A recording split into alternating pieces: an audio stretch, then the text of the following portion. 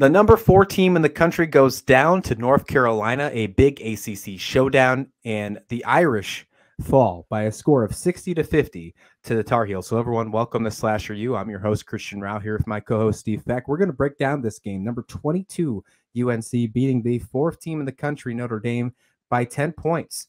This was an interesting one. I was pretty shocked with the ending, with the result. However, North Carolina came to play. They had some help with their bench. Their bench played fantastic, especially going to point out the freshman, Paulina Paris from Concord, New York. She looked really good in this one. Her three-point was fantastic. She found some good lanes for shooting. I really liked what she had in this one. But North Carolina looked really good in this one and proved that they are not going away anytime soon in the ACC, Steve. No, they are not, Christian. And I was really impressed with how their front court stepped up in this game. I think they knew going in that, they would probably potentially have an advantage inside. Not that Notre Dame has a bad front court, but I think certainly talent-wise, I mean, you look at, Alyssa Ustby. I mean, she's just a great forward in that she can play, closer to the basket if need be, but you kind of want her to be free to maybe step out a little bit. And Lauren Ebo, the graduate senior, she had a big game, 19 rebounds. I mean that's I don't care what level you're playing. 19 rebounds is pretty impressive. And they just dominated the boards. I think they clogged the paint, forcing Notre Dame to take shots that perhaps they ordinarily have not had to take, in other games earlier on the year. But yeah, North Carolina is one of those teams that I think we're still learning about. I mean, you look on paper, well, this is pretty interesting. But,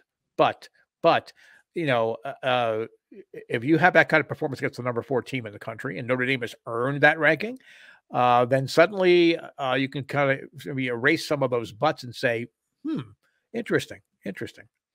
Yeah, Ebo, even though she had 19 rebounds and even though Notre Dame won the rebounding contest 42-34, North Carolina still found a way to win this game. When I look at Notre Dame, and obviously after watching the game, I kind of know how this fell out. Olivia Miles still played a great game, 15 points. She had 5 assists, 7 boards. When she had an opportunity to get to the lane, she did. There were some very good plays that she made.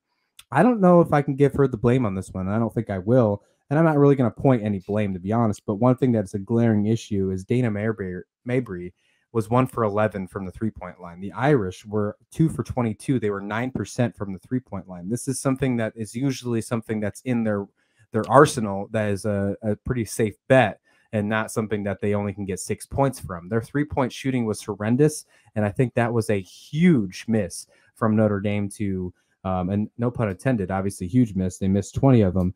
A huge issue here for the Irish and why they lost this game. Mabry is one of the top three-point shooters in the program history. It was just a bad night for her. Only finished with 7 points. That just can't happen when you're playing a tough conference opponent. Right. Now, of course, I have to get my backup because she's a Jersey Shore Conference legend. So just like you always kind of push your wish to New York people, I gotta come out and defend my my Jersey Shore place. But Mabry, she's so talented that when she has an off night, it's much more glaring. We were talking when we were breaking down the Kentucky men's game about Shibwe and what a horrible game that he played. Sometimes great players are going to have those kind of days, but I think Notre Dame learned some lessons. They hung in the game. There were 2 times in this game where Notre Dame went cold and the Lady Tar Heels took advantage of it. I mean, they shot like 17.6% in the first quarter, Notre Dame. It's hard to recover from that. It's really, really tough to recover from that. And then there was like a 5+ minute drought in the third quarter. And those were the 2 times that North Carolina not only built their lead, but then they padded to it. I mean, they built it in the first quarter, they padded it in the third quarter. And that was the difference, as well as you talked about how Notre Dame had more rebounds in total.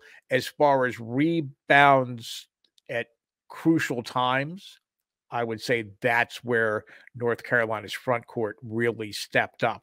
So sometimes, I mean, yes, rebounds are one of those stats. Either you have a rebound or you don't. But some of those tough stops inside, where especially with Ebo making those tough stops inside and then getting control of the ball on some of the shots that got forced up by Notre Dame. I think that really was a huge difference, and it's great. I mean, if you're a North Carolina women's fan, you've got to be happy with the effort in this game. Yes, you're going to see their number get lowered as far as where they're ranked, as far as the number being lower, but the actual ranking being higher. Um, I does Notre Dame fall out of the top 10 with this one? Ooh, I Or, don't or, know. Top 10. or, Obviously, or definitely top 5. Yeah, I mean, or do you really give them a flyer and say, okay, it was just one of those night. Mabry didn't shoot well. Olivia didn't play her best game, but certainly she was a presence there. I mean, I it just popped in my head. I Yeah, wouldn't have interesting. I wouldn't have thought that, but as we talk here, I'm wondering, was there enough differences here where they could slide out of the top 10? Yeah, that's interesting. One more thing before we look at that. Just an interesting thing about Mabry, and I know I keep talking about it, and I'm not trying to keep going back and rebuttal, and protect your Jersey girl here, but her 3-point shooting has been pretty decent so far this year. Obviously, she's a fantastic 3-point shooter. She's almost shooting 40% from the 3-point line this season. In away games, though, however, she's only 28% from 3-point line. So little interesting thing here that she's not having she's struggling a little bit in away games. As for that question you just asked about, can Notre Dame fall out of the top 10? Obviously, we're going to find out when rankings come out today, but that's a really good question.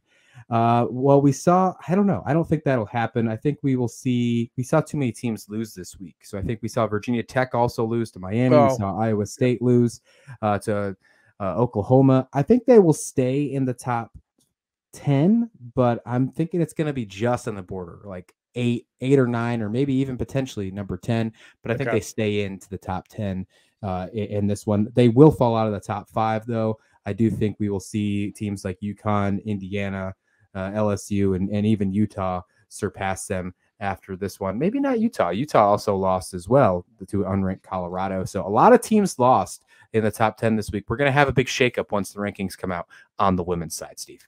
Yeah. I actually I'd forgotten about some of the teams that had tough losses, but it's conference play time. I mean, these losses are going to happen on a more regular basis, I think, than non-conference games. At least on the women's side, it seems to me that in non-conference play, for the most part, it's chalk until you get into the conference play. But then once you get in the conference play, it's just the intensity level just rises on both sides, men's and women's. But I think on the women's side, I think you will see more of a gunning for the top seeds as opposed to just trying to play your game. Like the men's team will just try to like have their best game. I think the women take a certain amount of pride in knocking off a team that is either nationally ranked when you're not, or ranked higher than you are when you meet. So maybe, plus there's so much talent. It's going to be just such a great year.